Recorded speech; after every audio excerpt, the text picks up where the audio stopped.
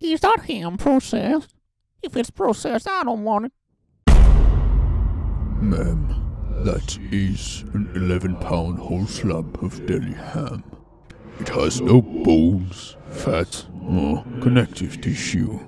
It is an amalgamation of the meat of several swines, emulsified, liquefied, strained, and ultimately, inexorably, joined in an unholy meat obelisk.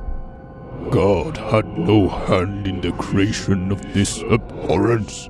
The fact that this Ham Monolith exists proves that God is either impotent to alter his universe or ignorant to the horrors taking place in his kingdom. This prism of pork is more than deli meat. It is a physical declaration of mankind's contempt for the natural order.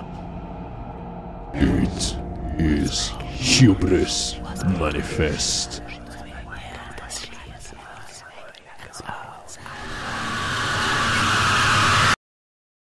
We also have a lower sodium verity, if you would prefer that.